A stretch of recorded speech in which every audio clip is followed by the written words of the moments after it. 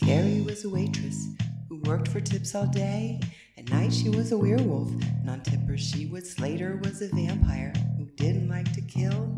He hypnotized his victims and drank them at their will. William made a zombie, he named her Daisy now. Daisy ate his brain one day, and William went to hail a yellow taxi driven by a ghost.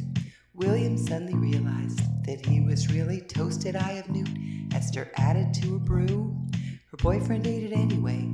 He thought it was a Stewart, started shrinking.